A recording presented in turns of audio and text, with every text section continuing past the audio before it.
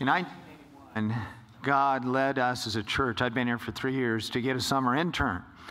So God brought a man from the East Coast, and he spent the summer with us, and our church's life and our life has not been the same.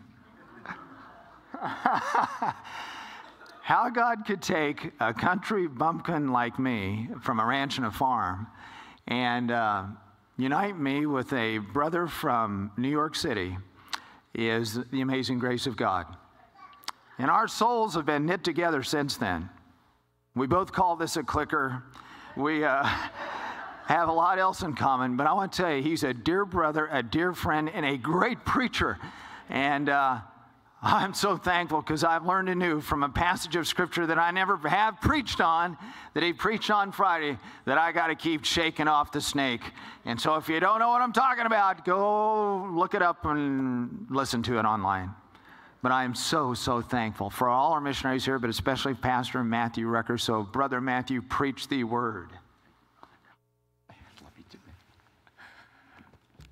Thank you, Pastor Kent. You're a brother like no other. And Virginia, she's the only one who calls me Recker. She's got her kids actually call me Recker too, so that's okay.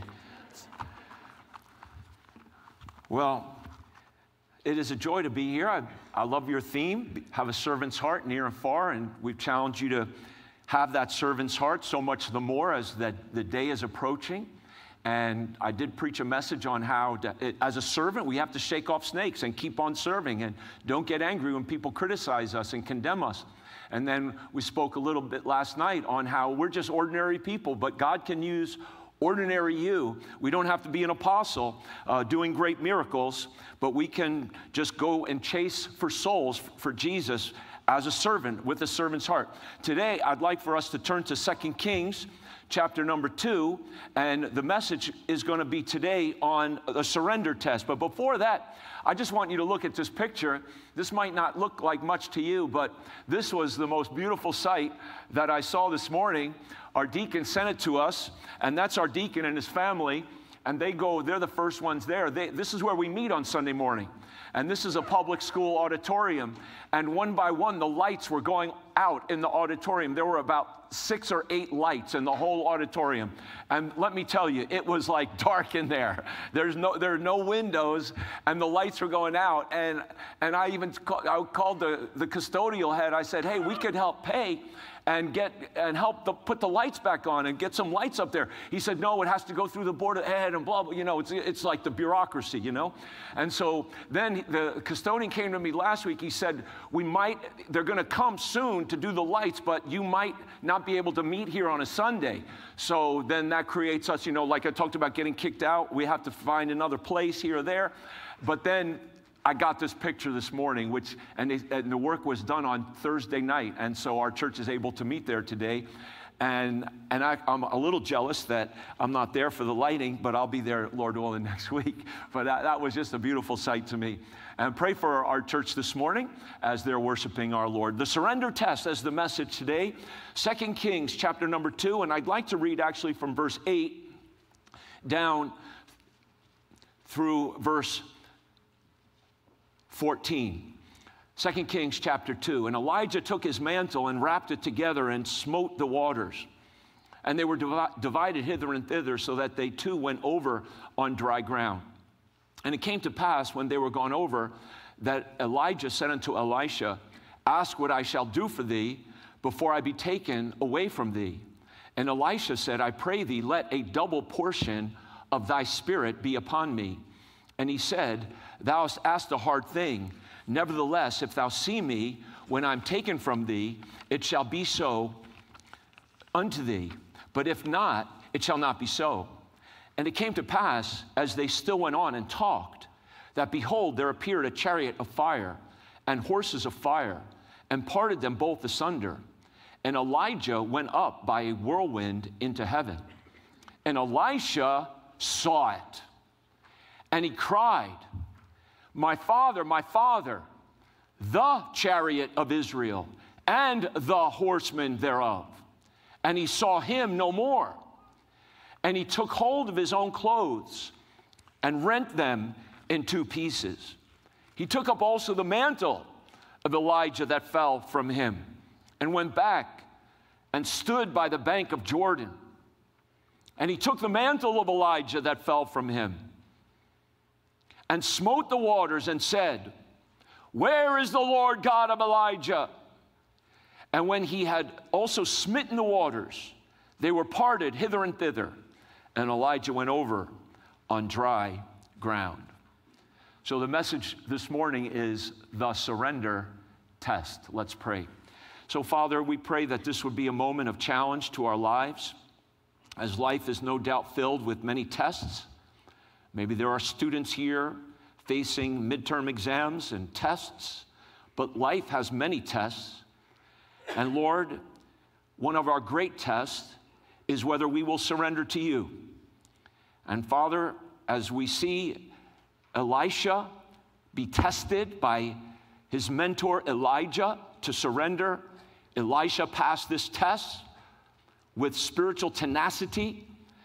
And we pray today that you would give us this tenacity to stand with you, to walk with you, Lord Jesus, and to live surrendered lives for your glory, and that you would call out from this place servants, surrendered servants, to go to the world and preach the gospel, to work with the deaf, to go to places like Solomon Islands, or if they're not convinced or sure, to take those trips and pray and consider and seek your face and surrender and be willing to do all and do anything that you call them to do.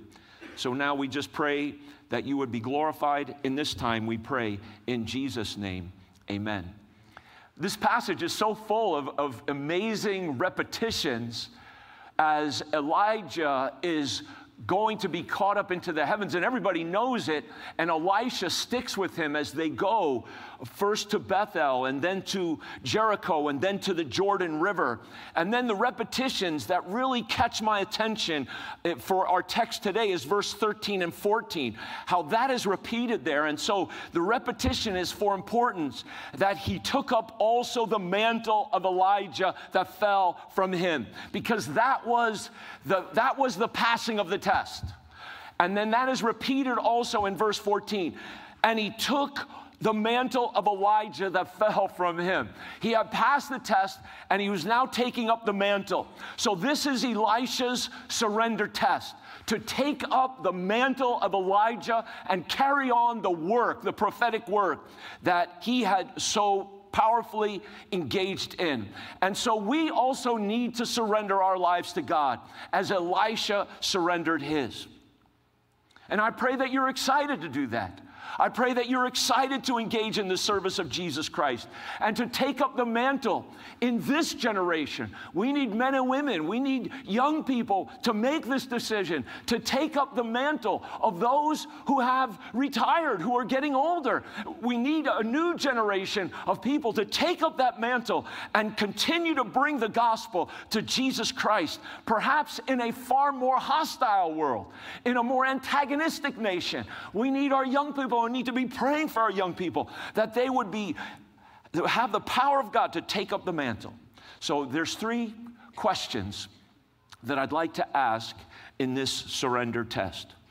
And the first question of the surrender test is, what do you want? As we see that question in verse 9, when Elijah asked Elisha, ask what I shall do for thee before I be taken up away from thee. Ask what I shall do. So Elijah gives Elisha, essentially, it's like a blank check. It is a blank check.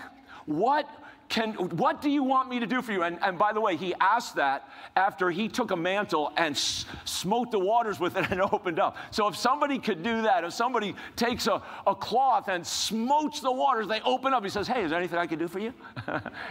You would think he would be able to do quite a few things. And so what shall I do for you? So this offer probes Elisha's inmost desire. He doesn't tell him what he should ask, but he's probing, what do you want, Elisha? Underneath all your layers, underneath all your actions, underneath all your words, let me ask you today, what do you really want? What is most important for you? What do you have an inner ache for?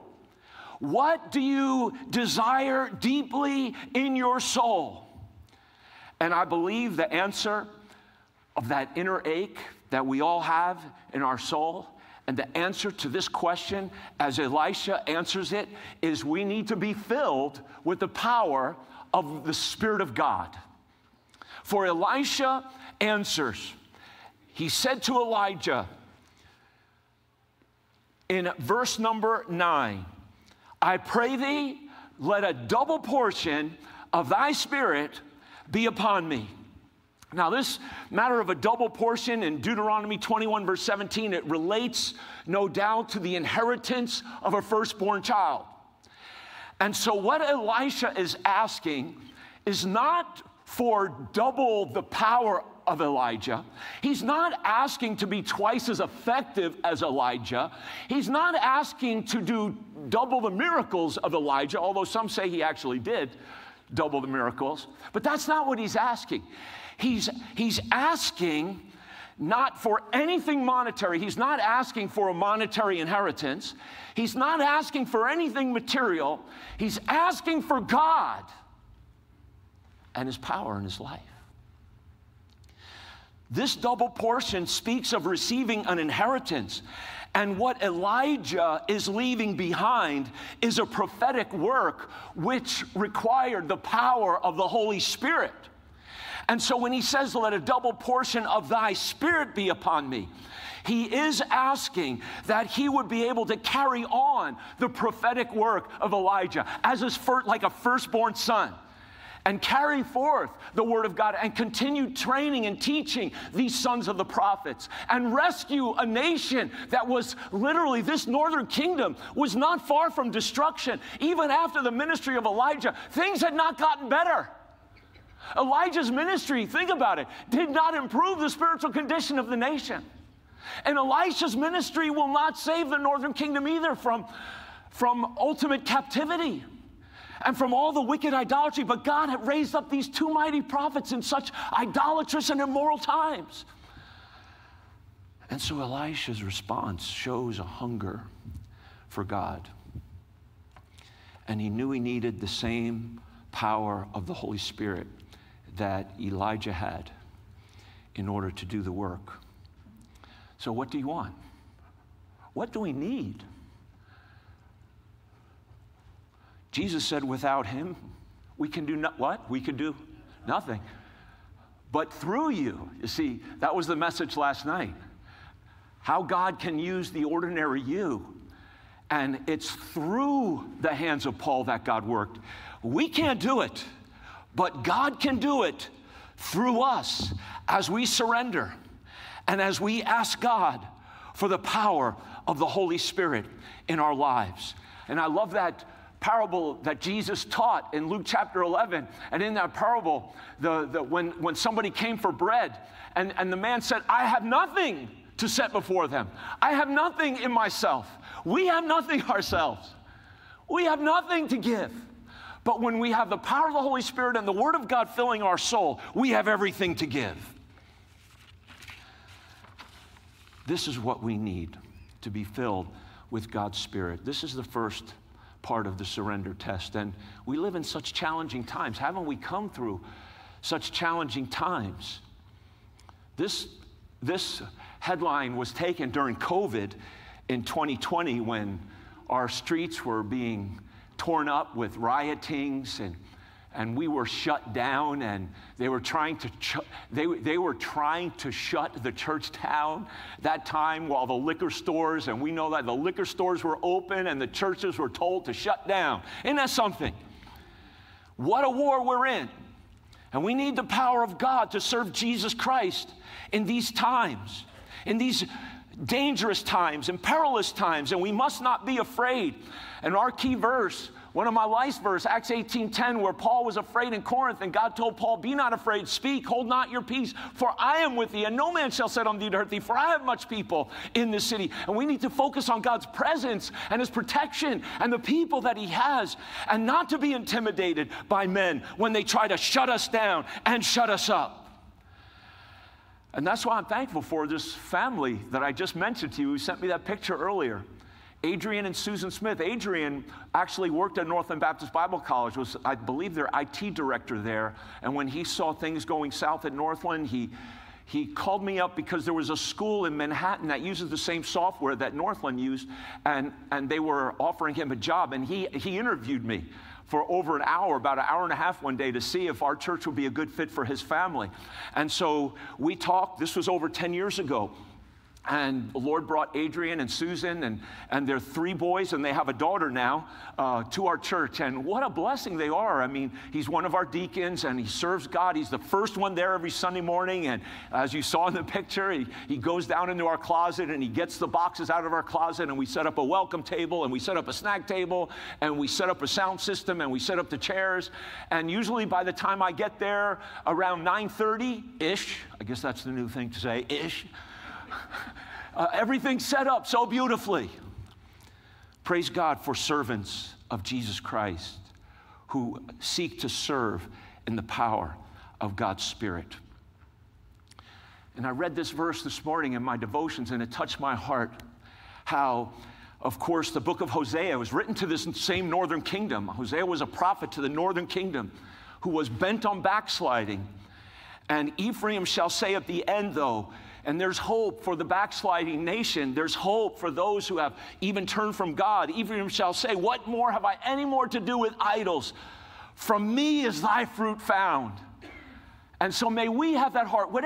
However, I don't know how you've come into this place today. Maybe you've come in backslidden from the Lord. Maybe you're not even saved. Today, call upon Jesus Christ and let him be your Savior. Know that you're on your way to heaven. Trust that he died on the cross for your sins.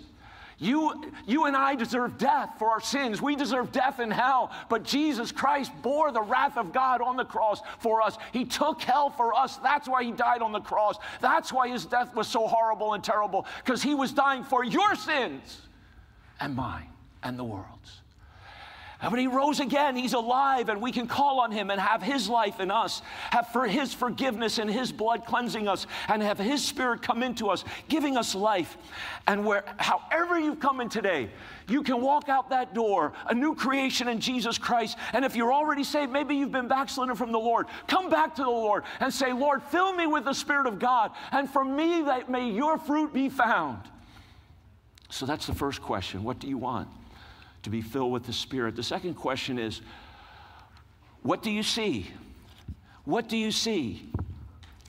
And so as the conversation goes on, here is Elijah's last spoken words in the Bible that we read in 2 Kings chapter 2, verse 10. Elijah said, you have asked a hard thing. And that's interesting. He said, you have asked a hard thing. And you know why it was hard? Because Elijah couldn't do it. Elijah, all the things he could do, he can open up the river with his mantle. Well, God did it through him, but you've asked a hard thing. He couldn't fill Elisha with the Holy Spirit. God had to do it. And that's ultimately ministry right there. We often are so dumbfounded and frustrated because we can't do it. We can't force God to do anything. We just have to trust him to do the work. So Elijah says, you've asked a hard thing. I can't do it, but God can. I'm reading between those lines. And then he says, nevertheless, if you see me when I am taken from thee, it shall be so unto thee. But if not, it shall not be so. And so he's saying to Elisha, you have to see me. You have to see me as I go up into these heavens. And then when Elijah did, I love the first few words of verse 12. The first 3 words say what? What does it say? Elisha saw it. And Elisha saw, 4 words, it. Sorry. He saw it. So what do we see? And here the challenge is for us to be focused on eternal realities. And so when Elisha saw Elijah go up in those chariots of fire and in the whirlwind, and went up, it says, into the heavens. What exactly did he see, though? Why is that so important? It says, there appeared a chariot of fire, horses of fire, and parted them both. Elijah went up by a whirlwind into heaven. So what did he see? I believe he saw, as he needs to have his focus on these eternal realities, as we've been talking, I believe, first of all, we could say that he saw the real world around him. And the real world around us is a spiritual world, which is actually invisible to our human eyes. We see a physical world, but there is a spiritual world all around us. And God opened up Elisha's eyes to see that, and that was also in 2 Kings chapter 2. Remember when the enemies were all around, and Elisha prayed for God to open up the eyes of his servant, and he saw too, similar to what Elisha sees here. But what does Elisha see? He sees the spiritual world merge into the physical. He sees that there is a spiritual world that we don't see, but that is, God is at work all around us, and his angels, and there are angels and demon spirits, perhaps, no doubt about us. And so there is a spiritual world that merges into our physical reality, which we do not see, but actually exists. And Elisha saw that invisible spiritual reality become visible. Wow. That's pretty amazing. That's cool. He sees chariots of fire appear, and they escort Elijah to heaven. So he sees, is there a heaven? If there's no heaven, this story's not true. Because Elijah went into heaven. God takes his children to be with him. This is almost a picture of the rapture that we will experience one day. People say, oh, you Christian nuts believe in a rapture? Well, Elijah was in a sense raptured, and Enoch was taken up, and we don't exactly know. It just says he was not. He was taken. But Jesus talked about the angels carried Lazarus into Abraham's bosom. There's a lot of ways God could get us out of here. He could use angels, he could use chariots, or he could just snatch us, boom, like that. Boom. You know what that word is? That we're going to be caught up into the heavens? You know, raptured? You know what that word is? Harpooned. That's the harpazo. Boom. And so Elisha saw it, that God was actively at work in spite of the wickedness of his culture. God was at work. And God is at work in our culture in spite of its wickedness.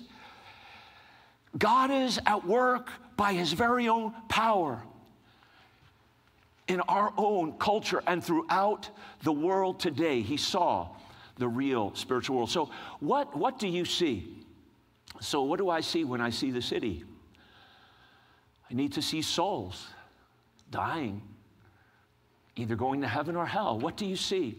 So this is a little bit of what I see when I drive to church on Sunday. We go over the Kosciuszko Bridge on the BQE, Brooklyn Queens Expressway, and we look out and we see the skyline of New York and the graveyard below it, and it's just it's such a powerful sight. And then we go across the Willie B, that's the Williamsburg Bridge, and we see all the projects and all the city housing and state housing, and like dominoes, just one after another, and we see multitudes, and we drive into the city, and we come to this school. This is our school where we meet, and this is what I see. But I have to see beyond that. I have to see that, wow, God is at work. He's even miraculously providing for us. And in our neighborhood, this is what I see. I see churches with rainbow flags all about. Even another one, this is not the one across the street, but there's one across the street that doesn't look far from that. What do I see in our neighborhood? I see the Stonewall Inn, and I mentioned this the other night, and somebody asked me about it, so I thought I would just mention just a little bit more. But the Stonewall Inn is right there in Greenwich Village, just a few blocks where we meet. And basically in June 1969, there was an uprising. And in this uprising, it centered in the Stonewall Inn. And it was ultimately a protest against police harassment. The homosexual community was protesting police harassment, brutality, because the police were continually shutting them down because they could not get a liquor license legally because of their homosexuality. And so because they were drinking in there, the police would shut them down and so forth. And so finally there was an uprising that lasted for 5 or 6 days. As the sign says, Stonewall means fight back, smash gay oppression. They were tired of the harassment, the brutality, and the oppression. And this was one of the early signs back in 1969, gay and proud. And so the homosexual community has, of course, held on to that word, gay pride. Isn't it amazing that they take that word, that there's not one positive use of it in the Bible? Pride always brings forth destruction, a haughty spirit before a fall. But that's their word, because they were coming out of the closet. They didn't want to be ashamed of their lifestyle. They wanted to be proud and flaunt this lifestyle. And so this word has been associated very vividly with the homosexual movement since this Stonewall Inn riot. So across the street from the Stonewall Inn, there's a little park, and then they have statues, 2 men together, 2 women together. And then right beyond that, they have the Stonewall Inn, and they've redone it completely. And this past summer, President Biden came, Elton John, and they dedicated this Stonewall National Monument Visitor Center. So this is just done in June. And so this Stonewall Inn riot or uprising happened in June 1969. And that's why they have the parade every year in June, and why to this day, so-called Gay Pride Month is in June.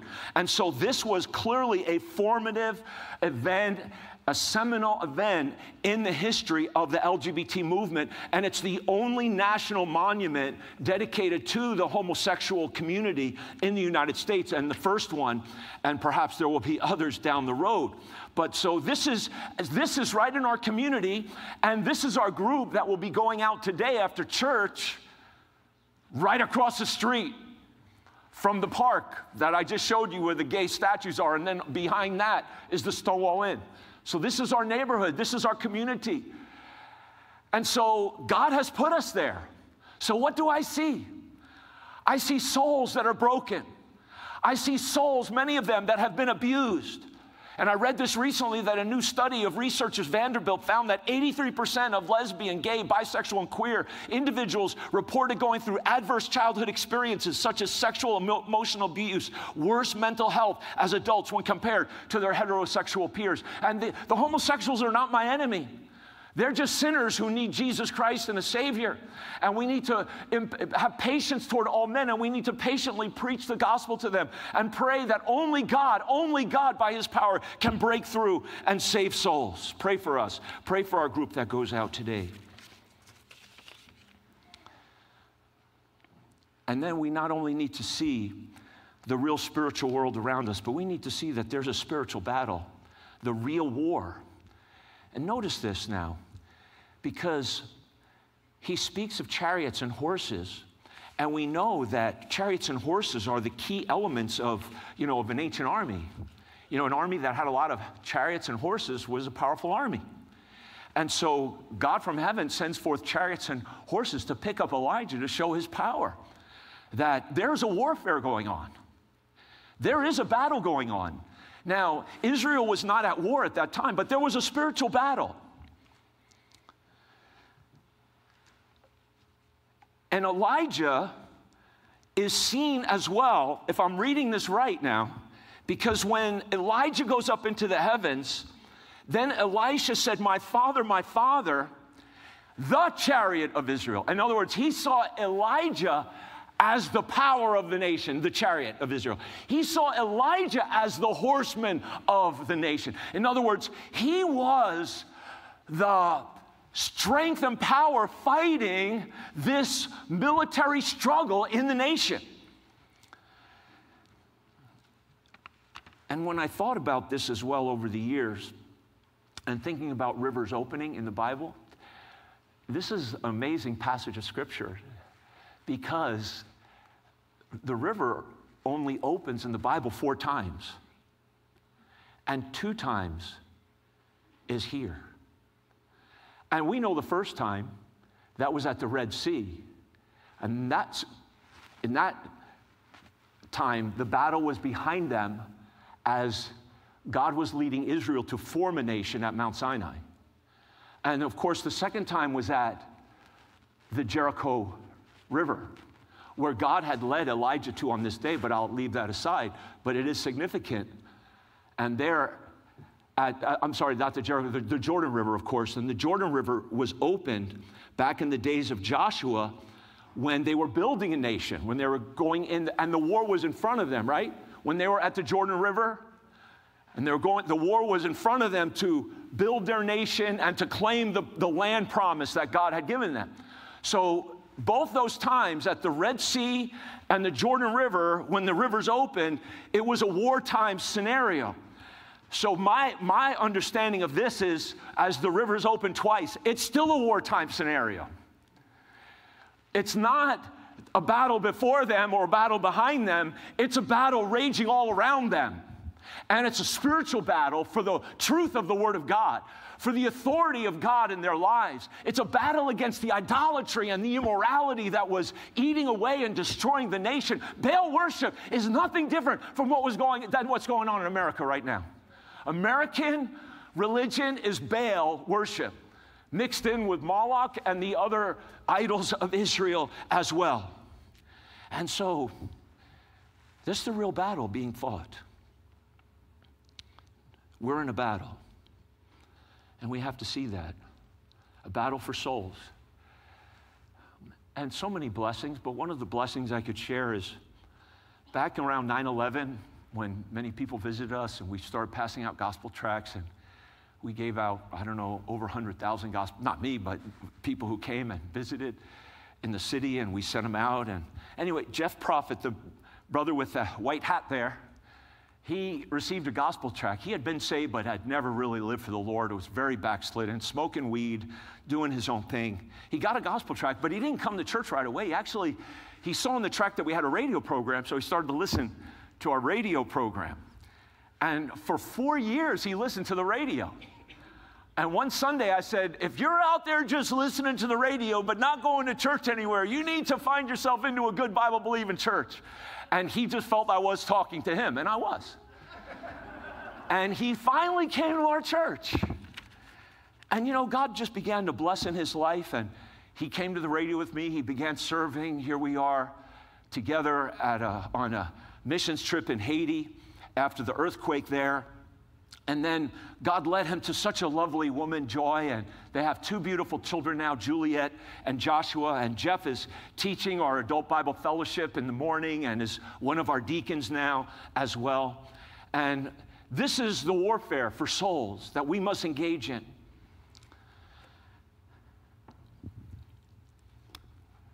And by the way, if you look at the text, I'll just make one more point and then I'll move on. I like this where it says in verse 13, and I mentioned twice, it says, and he took up the mantle. So there's something God wants us to see here through this repetition. It says he took up the mantle in verse 13. It says he stood. And then in verse 14, he took up the mantle and he smote. And that word smote is actually used in military battles when one nation would smite another nation. So it's like a battle word when he smites that water. And then he says, and that leads us to our third point. Oh, and I have this picture to just say, you saw Adrian Smith, one of our deacons, earlier, and you see Jeff and Joy, and I've shown you a few other people, Pastor Carmine preaching today. Just pray for people to go through these doors, because it's a spiritual battle to get. Pray for a homosexual person to come through these doors and have that sin, the power of that sin broken. God can do it. God has done it with others, and he'll do it again. And just pray for people as they come through these doors, that they would be encouraged and they would be fed as they worship the Lord. And so the last question, not only what do you want and then what do you see, but the last question is, whom do you seek? Whom do you seek? And so here is Elijah now into heaven, and Elisha picks up his mantle. As we just read, he smote the waters, and then he said, and here's his prayer, where is the Lord God of Elijah? So whom do you seek? Whom will you seek, Elisha? Will you seek Elijah? Everybody actually wants him to go seek for Elijah. Where'd he go? Go find him. And he finally did. He didn't want to because he knew that Elijah's ministry was gone because he dropped the mantle. Elijah doesn't have the mantle, the symbol of his prophetic ministry. Elisha has it. And so now Elisha doesn't need Elijah anymore. He needs the God of Elijah. And the only way to have the God of Elijah is to seek him in prayer. To seek him in prayer. So what do you want?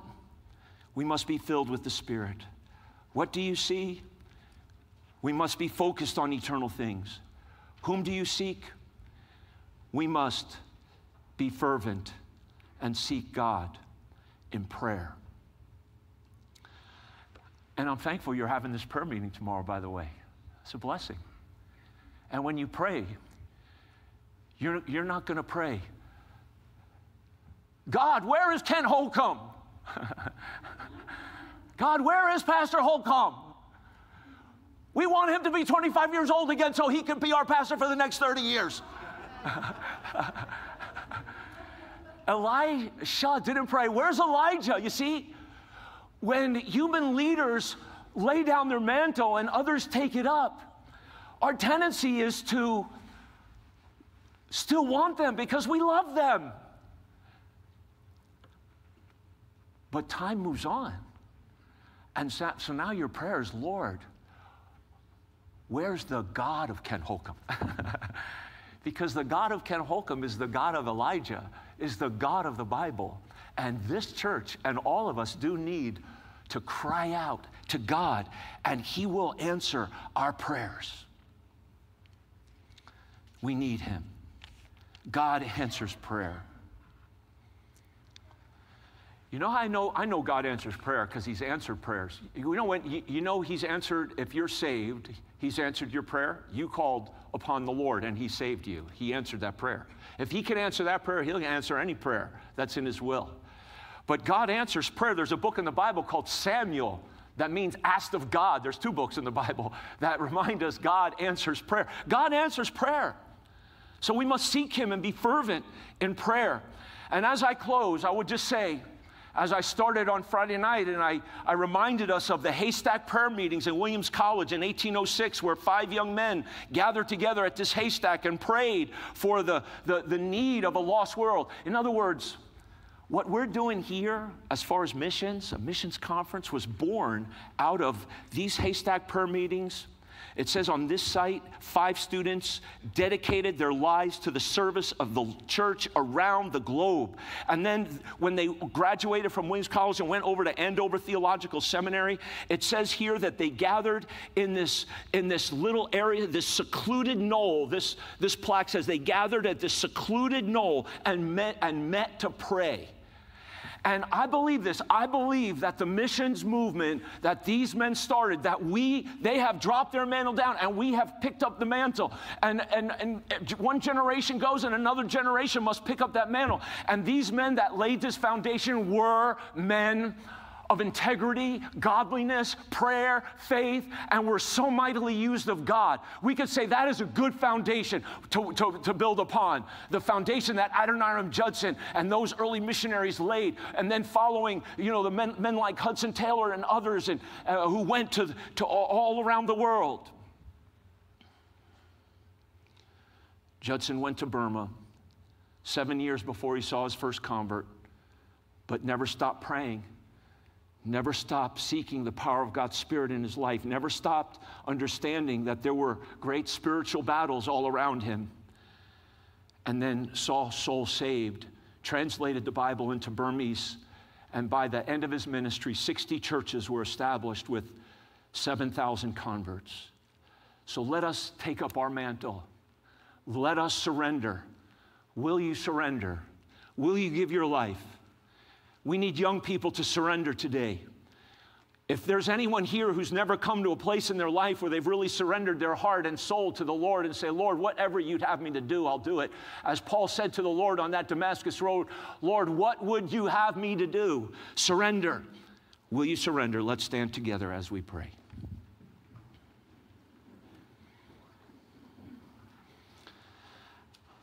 Our heads are bowed and eyes are closed. Is there anyone who'd say, Brother Matthew, I need to surrender my life to the Lord today. Is there a young person here today, perhaps, who's not surrendered their life? You say, I need to surrender my life to the Lord. I'm not saying you're going to go to the mission field. I'm just saying you're going to surrender to be willing to do what God wants you to do. Start there. And then he'll lead you from there. Is there anyone who say, I need to surrender my life to the Lord today? I've not honestly done that before him. Can I see your hand? Is there anyone? Just slip your hand up that I could pray for you. Is there anyone at all like that? Or during this missions conference, is there any young person who'd say, I'm surrendering my life to the Lord? Maybe there's a mom or a dad, maybe a single adult, say, I need to surrender. Anyone? So Lord, you see our hearts, and we do pray that you would work mightily, and that you would even call forth from this church those young men. Lord God, we pray that our culture would not raise up Jonahs that would run from you, but that they would raise up Ninevehs that would go forth and build for you, or raise up Nehemiahs that would go forth and build for you, Lord. Please do your work and be glorified in Jesus' name. Amen.